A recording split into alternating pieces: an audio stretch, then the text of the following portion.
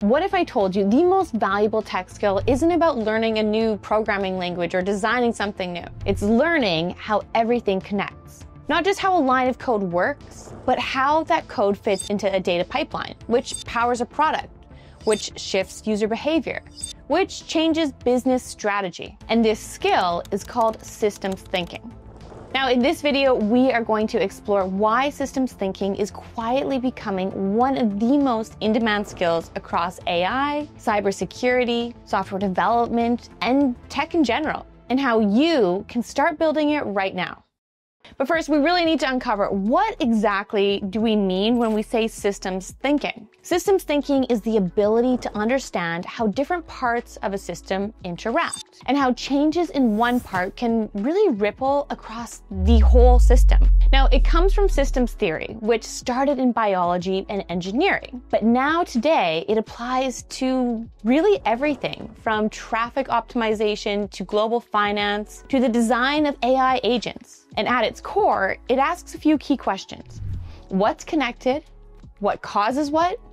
Where are the feedback loops? Instead of solving problems in isolations, systems thinkers ask, what happens next if I fix this? That's a very big key to take away. Let's go through an example. In 2020, Facebook's algorithm changed to aim to boost meaningful interaction. The unintended result was more political polarization. That's a system-level failure, optimizing one node without modeling the network. Let's take a step back and do even a more tangible metaphor. Think of a rainforest. You can't just study the trees. You have to look at weather patterns, soil, insects, and the animals. If you cut one down or cut down one section of forest, it doesn't just reduce trees. It changes the water cycle, temperature, the migration patterns of animals. I mean, the list goes on. Systems thinking is that zoomed out view. Instead of just asking, how do I grow one tree faster? It asks, what happens to the forest if I do? And the same logic applies in software. A developer writing a clever caching solution to speed up part of an app, but maybe they aren't understanding how that interacts with the database, the load balancer, or downstream analytics. It might accidentally cause data staleness, misreporting, or bottlenecks. Systems thinking really isn't about complexity for its own sake. It's about recognizing invisible consequences before they become visible problems. So why now? Why does tech need this skill now? I mean, it's been around for a while, but here's why this matters more than ever in tech. First, AI is a system, not just a model. Deploying AI isn't just about fine-tuning a model, it's about understanding the entire life cycle. I mean, where data comes from, how feedback loops impact bias, what incentives drive behavior. Let's go through an example of this. Recommendation algorithms, which can unintentionally spiral into promoting extreme content by simply optimizing for watch time.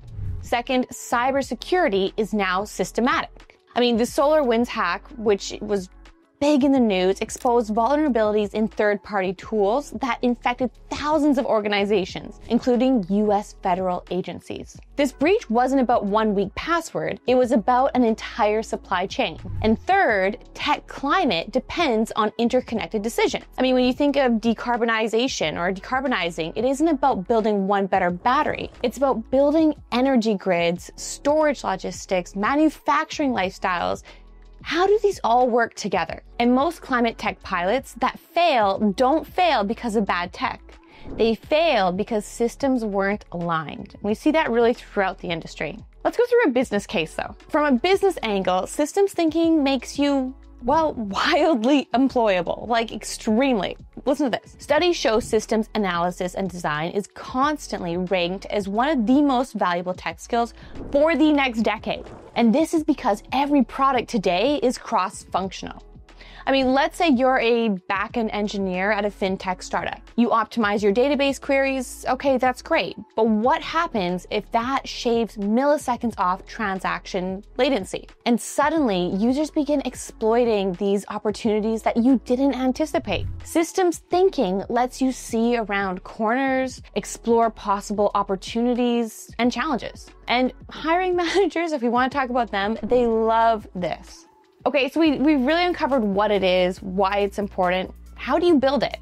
The good news is you can train this skill without going back to school. Let's go through the steps. Step 1. Learn to diagram systems. Start with a causal loop diagram, stock and flow models, and architecture maps. Step 2, study systems in action. What I like to do or think of is reverse engineer how platforms work. For example, how does Uber balance supply and demand in real time? How does Netflix decide which thumbnail you see and why? Step 3, build mental models.